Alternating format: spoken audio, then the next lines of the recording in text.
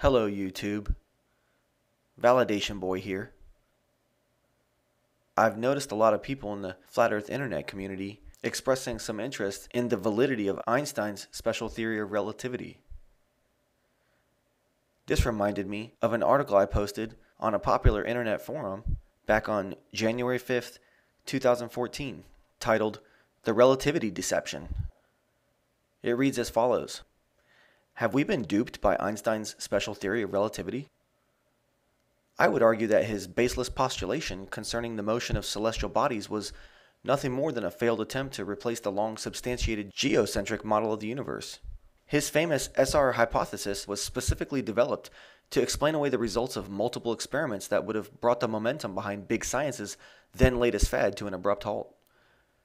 These inconveniently damning experiments conclusively demonstrated that all CBR, cosmic background radiation, emulates directly outward from the Earth, rather than originating from some distant universal Big Bang. Earlier, Hubble had been greatly troubled upon discovering that no matter which direction he peered into the night sky, all detectable light in outer space seemed to be moving uniformly away from the Earth. Einstein, among many others, was tormented by the notion that the Earth was just as special and just as central as creationists had claimed it was for thousands of years. Comically, special relativity fantasizes exclusively in unrealistic and unprovable scenarios, yet is commonly accepted as real science. Furthermore, the madness of this temporal delusion continues to provide a shaky foundation for copious amounts of unprovable hypotheses to this day. One of his more ridiculous relativity scenarios goes as such. Two twins are separated at birth. Twin A remains on Earth while Twin B is shot deep into the cosmos at a very high speed. Upon Twin B's return home, observers find he has aged significantly less than Twin A during his time away. This supposedly happened because the time that Twin B experienced progressed at a different rate than the time that Twin A experienced. This difference in rate of time passage has yet to be fully explained any further beyond this without the involvement of yet more contradictory imaginings and paradoxes.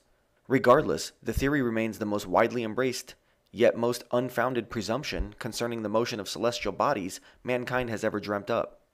It's been said that after his first presentation of SR, more than half of the scholars and physicists in attendance walked out of the room laughing, disgusted with the ignorant arrogance of his unprovable conjecture. Upon simple examination of SR, two conundrums arise which immediately nullify its validity. Number 1. Since the Earth cannot logically be stationary in any relative model, who can empirically claim that Twin A was not in motion while B was darting away? Perhaps Twin A was the one racing away from Twin B. Perspective is always relative. Number 2. Since nothing supposedly travels faster than light, how could objects traveling at a lesser speed ever experience time dilation at all? Neither human bodies nor man-made camera technology can endure travel at that speed, much less properly interpret any data we'd collect from hypothetically traveling at such a speed. Why is it that Einstein's nonsense is so widely accepted as absolute truth? I'll tell you exactly why. The imperialists who funded this quack wanted you believing that you are nothing more than a purposeless ant, pissing about on some insignificant ball of dirt, amidst an infinite sea of deadly, uninhabitable blackness. No wonder you had that gut feeling your teacher was full of crap when they told you the Earth hurtles through space at 67,000 miles per hour while rotating at 1,000 miles per hour. And that you can't feel this because of another unexplained force some fictitious ancient scientist labeled gravity. In actuality, it's much more likely that the Earth simply isn't moving at all. They even go so far as to claim our atmosphere remains miraculously attached to the planet throughout all this, despite these outrageous speeds. Absolutely laughable. There's a reason why the mythical caricature of Einstein persists to this day.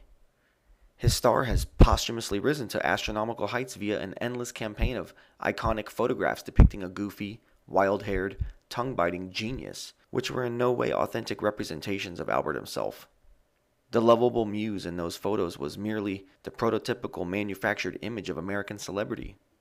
He was nothing more than a paid stooge for powerful factions that hovered ominously behind the geopolitical scene of the early 1900s. When discussing Einstein, only one thing is certain. He was no hero. The mental gymnastics he performed mean nothing in the grand scheme of things, and remain unvalidated to this day. This man's legacy is a true reflection of the powerful influence manufactured celebrity has on human belief.